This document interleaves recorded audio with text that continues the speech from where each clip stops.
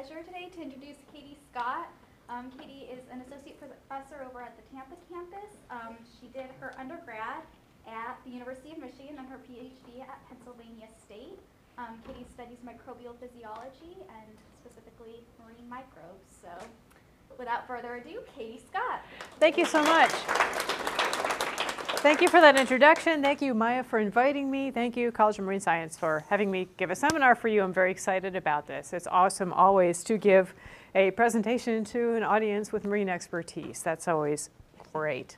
So, as was mentioned, I'm a microbial physiologist, and the thing that I study the most is carbon fixation by autotrophic microorganisms that live in the ocean. Some of these organisms are sulfur oxidizing organisms, and that's going to be the focus here, but as you'll understand later on, the things I'm presenting have ramifications beyond these organisms that I did not really expect. So lots of good surprises here. So the autotrophic microorganisms that I study use the Calvin cycle for carbon fixation, right? So you have rubisco that uses carbon dioxide as a substrate, hooks the carbon dioxide onto a 5-carbon sugar. You get a transient 6-carbon intermediate that spontaneously falls apart into 2 molecules of phosphoglycerate, and the cells can build everything from that phosphoglycerate. So rubisco uses carbon dioxide, and my organisms use the Calvin cycle. But not every autotrophic microorganism uses the Calvin cycle. There are currently 6 published carbon fixing pathways. The reason why I have that caveat published is there's a 7th on the horizon that I got a sneak preview on. So there are more autotrophic pathways out there. So what I'm saying about the Calvin cycle is going to extend to a certain extent, as you'll see, to microorganisms that use other biochemistries besides the Calvin cycle. So diversity is in the title of my presentation, and there's a diversity of biochemistries of carbon fixation amongst autotrophic microorganisms. So just sort of park that information in your head for now, that there's a diversity of biochemistries. And then the other part that you should park in your head is that rubisco, the carboxylase for the Calvin cycle, uses carbon dioxide. It cannot use bicarbonate. If you think about the structures of those 2 molecules, one's charged and triangle shaped. The other one is linear and nonpolar. So there's going to be enzymes that can only handle one or the other, and there isn't really enzymes that can handle both, although carbonic anhydrase can interconvert them. Okay, so the Calvin cycle can only use carbon dioxide. Now, that presents a bit of a conundrum because when inorganic carbon dissolves, it turns into all kinds of things. At low pH, carbon dioxide dominates. At circumneutral pH and towards seawater, bicarbonate dominates. But then over here towards extremely high pH, carbonate dominates.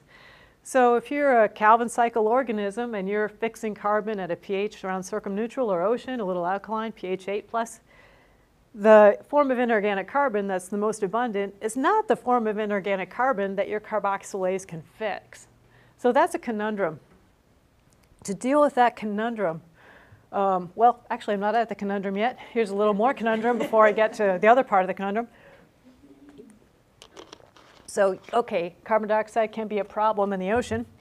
But then if you live in other habitats where autotrophic microorganisms fix carbon, the problem becomes larger and more complicated. You've got autotrophic microorganisms that live at a variety of pHs, from extreme acidophiles to extreme alkalophiles. And the dissolved inorganic carbon concentrations in these habitats are all over the waterfront. You're going to have habitats where carbon dioxide is dominant. You're going to have habitats where bicarbonate is dominant. And you're also going to have habitats where carbonate dominates. So if that matches the specificity of your carboxylation enzyme, great. But what if it doesn't? To deal with this, cyanobacteria have well-characterized carbon concentrating mechanisms. There are many researchers who've dedicated a lot of time and effort to characterizing the cyanobacterial carbon concentrating mechanism. They've characterized it in freshwater cyanobacteria, and they've also characterized it in marine cyanobacteria too. So the freshwater guys, they have 3 evolutionarily independent bicarbonate uptake systems, BIC-A, SBTA, and an ABC transporter. They also have a carbon dioxide trapping mechanism. If you're curious, I can talk to you about it later. Not the emphasis of this presentation, but it helps with their carbon concentrating mechanism. The marine ones have two evolutionarily independent bicarb transporters, and they also have a carbon dioxide trapping mechanism as well.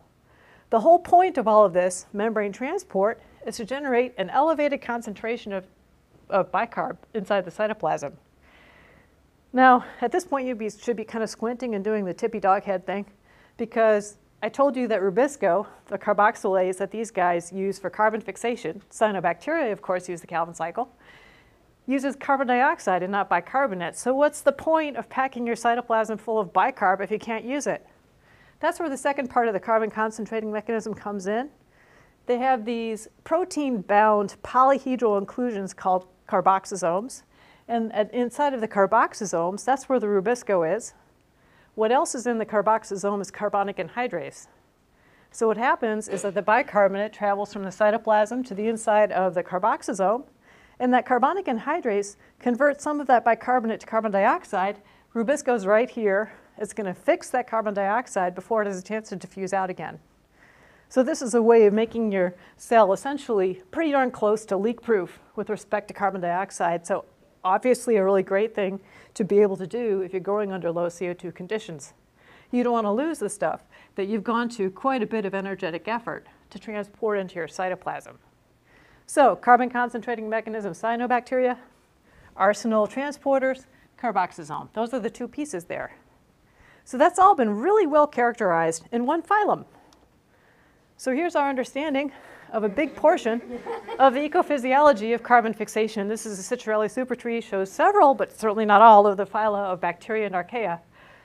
It's a great start, and these people have done some exquisite physiology. But as you can tell, there's a lot of territory that remains to be covered, and a lot of habitats that we haven't even addressed with the cyanobacterial studies. So there was a microorganism that I was using as a negative control as a graduate student. And this is a lovely little story for graduate students who have a control that isn't doing what it's supposed to, because the negative control turned out to be a positive control. And also a really lovely organism that I based a lot of subsequent work on, because it turned out to be way cooler than the organisms I was focusing on for my PhD. Nature has its own agenda. But anyway, the organism was Hydrogena vibrio cunidinus, and it's a member of the gamma proteobacteria. It's from the deep sea hydrothermal vents. It's an obligate chemolithoautotroph. It can't grow on organic compounds. You give it organic carbon, and it's kind of like, it won't grow any better when you provide it, won't take it up. The thing is, it's got a really rapid growth rate. For chemolithoautotroph, it's great. It's got a doubling time in seawater supplemented with thiosulfate of 1 hour. So it's great. You can get a lot of cells fast. It was isolated from an extremely erratic environment. And that environment, of course, is the deep sea hydrothermal vents. This organism is a mesophile, not a thermophile. People say, oh, vents, it's going to live at 100 degrees. No, this guy lives at room temperature up to about 32, 34, and then it starts to slow down a bit. It was isolated from some scrapings from the outside of some Riftiopachyptilla tube worms. So this habitat is all over the place. From below, you have dilute hydrothermal fluid coming up. It's about 40 degrees Celsius at most. And it's interfacing with bottom water, hitting these organisms from above. So 2 degrees meets 40 degrees. They aren't going to mix and create a stable, gradient. Since there's a temperature differential, as they meet, they're going to mix in eddies. So as a result, the temperature on the side of one of these tube worm tubes is going to go up and down and up and down and up and down. But the temperature isn't the part that's all that interesting. The hydrothermal fluid that's coming from below is carrying sulfide. The bottom water is carrying oxygen, so the redox chemistry is going to go back and forth and back and forth and back and forth. But then the other thing that's going to go back and forth and back and forth is the pH. The dilute hydrothermal fluid has a pH of around 5.5. The bottom water has a pH of 7.8 to 8, it's bottom of Pacific.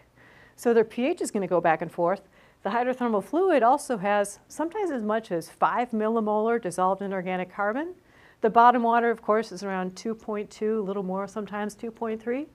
So the CO2 concentration is also going to go back and forth and back and forth and back and forth. So these oscillations are seconds long, minutes long, hours long, days long.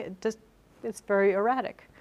So these guys have to deal with a very temporally and spatially erratic habitat. So I thought, well, maybe that means that these guys might be predisposed to have a carbon concentrating mechanism. when I was using them as a negative control for my graduate studies, one of the things that I noticed about them is they were quite happy growing at really low dissolved inorganic carbon concentrations. Now these are sulfur oxidizers, so if you don't keep an eye on them, they can acidify their growth medium, drop it down to about pH 5 or so, because they convert reduced sulfur compounds to sulfuric acid as they grow. So I was monitoring the chemistry of these cultures pretty closely. I brought the buffer concentration with heaps up to about 100 millimolar, and I would titrate them to keep them at pH 8 the whole time they were growing. I was also measuring the dissolved gases in the cultures with a gas chromatograph, and one thing that I noticed was despite my efforts, I was keeping the pH at 8. I would start the DIC, the dissolved inorganic carbon concentration, at about 2 millimolar. But once they started creeping up into exponential growth, they were dropping the inorganic carbon concentration down to 0.1 millimolar and still growing just fine. So these guys can grow rapidly despite really low concentrations of inorganic carbon. I was using them as a negative control for carboxysomes, but when I did the EMs, I found carboxysomes because they were listed in Burgess as not having carboxysomes. You know, you figure you can trust Burgess? No. So they have carboxysomes. They can grow rapidly despite a really low concentration of inorganic carbon. So I did a careful characterization of that growth under a variety of inorganic carbon concentrations here at USF with chemostats and verified that. So if they have a carbon concentrating mechanism, they've got the carboxysomes, they can grow under low CO2 conditions. The other piece is they need to be able to pack their cytoplasm full of bicarbonate. They need to be able to generate elevated concentrations of intracellular bicarbonate. So in order to measure this, I used an old technique that was used when people were first starting to understand how mitochondria worked, called silicone oil centrifugation. Very old school physiology. And it's a way to measure solute accumulation inside of bacterial cells. So, okay, measuring a dissolved gas inside of a bacterial cell. Sounds easy, right? So with silicone oil centrifugation, what you do is, it's kind of like creating a miniature mudslide.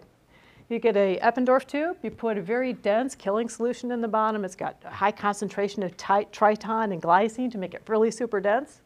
You overlay that with a layer of silicone oil, and then you put your incubation solution above that. The incubation solution contains a radiolabeled substrate that you want to track uptake of. In my case, it was inorganic carbon, carbon-14 inorganic carbon.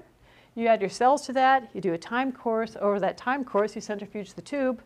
The cells wind up in the killing solution, leaving the stuff that's extracellular up here. So you can measure the inorganic carbon that's accumulated in the cytoplasm by grabbing the tubes out of the centrifuge, throwing them in liquid nitrogen until everything is frozen.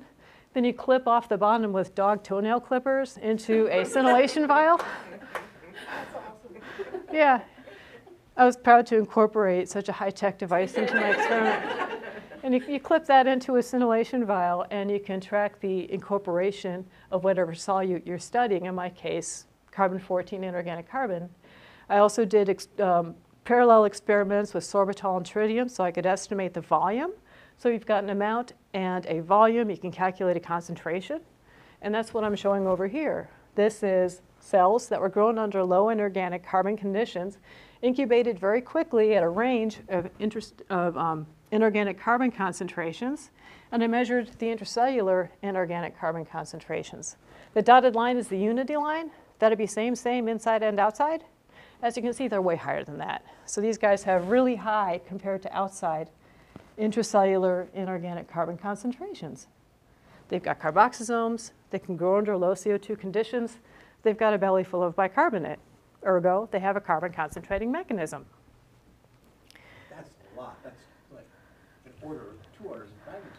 Yeah, not quite as good as cyanobacteria. You should see what cyanobacteria do. It's even insaner, if that's a word. So I was really excited about this, and I thought, great, wow. Proteobacterial carbon concentrating mechanism. And so I wrote a white paper to the JGI and said, could you sequence this? Because I was expecting to find homologs to the cyanobacterial bicarbonate transporters. I thought, oh wow, there's going to be a nice horizontal gene transfer story here or something. I had them sequence it. They found the carboxysome operon. They found all sorts of cool stuff, but no homologs to the cyanobacterial bicarbonate transporters. You know, cue the sad trombone noise. I was initially kind of really sad about that, but then I thought, no, wait, this is actually way cooler. They're using a different transporter. There's a neat twist here. This is even better than if I'd found cyanobacterial transporters. So the next thing I wanted to do is identify these bicarb transporters. I couldn't do it based on homology to cyanobacterial ones, so I tried a variety of approaches. I did a transcriptome of low and high DIC cells. The carboxysome genes lit up, some other interesting stuff lit up, but no obvious candidates for bicarbonate transporters showed up. I was using microarrays, and sometimes those aren't the most sensitive things in the universe. That was the technology of the times. Didn't see anything that gave me a solid lead there, so undeterred, I tried a proteomic approach where I grew cells under low and high inorganic carbon concentrations and compared the proteins that were present in both kinds of cells to find ones that are more abundant when cells are grown under low inorganic carbon conditions, figuring those might be parts of an inducible carbon concentrating mechanism.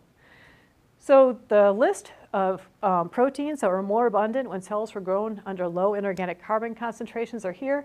Intriguingly, a few of the prophage, it has a prophage in its genome, a few of the prophage ones lit up just a little bit more than threshold. The carboxysome genes all sang like canaries, which is good. That's a positive control. There were some outer membrane associated proteins that showed up too. But then there was this really weird one, TCR0854. And that one got me kind of going, that was a clue. At the same time as we were doing the proteome study, I had a graduate student working with an army of undergraduates to make a mutant library in hydrogenia vibrio crudigenus. So this is Mary Mangiapia. This was a big part of her master's thesis. Between the two of us and a few undergrads, we developed hydrogenia vibrio crudigenus as a genetic system. We threw everything in the book at it to try to get it to take up DNA so that we could introduce mutations in its genes. We figured out a way to conjugate it with E. coli so that we could do both random and site-directed mutagenesis on it. So we developed it as a tool. And so the site-directed is what you use if you know what you're going for. So that 854 gene, that one was intriguing to me. So I used our site-directed system to specifically knock that gene out. We knew, though, that we were flying blind, that this was kind of a weird carbon concentrating mechanism. So we also did the random mutagenesis approach, where you basically carpet bomb the genome and create a library of organisms, each of which has a single gene interrupted. We took the site-directed and the random mutants and screened them for sensitivity to carbon dioxide. Basically, we assumed that if cells could not grow or grew poorly under low CO2 conditions, we probably introduced a gene that was part of the carbon concentrating mechanism. So Mary and several years of microbial physiology lab students created a library that totaled over 12,000 mutants, and they screened that library of over 12,000 mutants. They came up with a collection of about 20 mutants that reliably could not grow under low CO2 conditions. That little miniature library, or bookmobile if you will, was subsequently screened for mutations in the carboxysome operon, because we weren't that interested in carboxysomes, because those had already been pretty well studied in cyanobacteria, as well as in some sulfur oxidizing chemoautotrophic by Gordon Cannon and Sabina Heinhorst. So that work had been done. We were looking for transporters. We removed the part of the bookmobile that had mutations in the carboxysomes, saved one for positive control, but took a closer look at the mutants that were not mutations in the carboxysome operon. So we had the site-directed mutation in gene 854. It turns out that one of the random mutants in Mary's bookmobile also was a random mutation in 854. So that was kind of cool. Two techniques highlighted the same gene. We did growth experiments that were a little more sensitive than the ones in those 96 well plates to confirm phenotype. We had our carboxysome mutant up here. The red dots are no growth under low CO2 conditions. The blue dots show growth. The reason why it's lumpy, bumpy, and goes up and down is that these guys sometimes produce large amounts of elemental sulfur as they grow, which they produce and then they eat. So the absorbance sometimes goes up and then down. But it's convincing growth. And then we had a negative control. It was a site-directed mutation in a gene that we did not anticipate to be involved in the carbon concentrating mechanism. Based on the transcriptome and the proteome, the protein was always present at the same concentration. The transcript is always similarly abundant in both populations of cells. You can see, you have growth under high CO2 And you also have growth under low CO2. There's a bit of a lag because the inoculum was from high CO2, but they grow. So that's a low CO2 sensitive mutant. This is normal, pretty close to how wild type behaves. Here's 854, that protein that showed up in the proteome study that also turned up in our random library as well as being CO2 sensitive. And here you can see that CO2 sensitivity. Grows fine under high CO2, dead as a doornail under low CO2. So like, okay, this thing is part of a carbon concentrating mechanism. What the heck is 854? So I looked at the genome and had this really informative annotation for that gene, DUF2309. So DUF stands for domain of unknown function. Great, so again, sad trombone noise, but at the same point, it's also like, well, this is actually kind of cool because maybe we've nailed a function onto something that's not been studied before, which is better. I took a look at the neighborhood to see what was around it. Now, this is downstream of the carboxysome operon in Hydrogenia vibrio crudigenus. The neighbor gene upstream of it is 853, cleverly named. Now, this one belonged to a PFAM. It's a homolog of one of the subunits, the transmembrane subunits of NADH dehydrogenase. Now, when I took a look at 854, when I had these data from the libraries, I'm like, oh, maybe this is a transporter.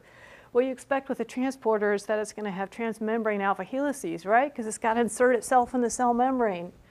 Well, 854 had none of that nonsense, but 853 does.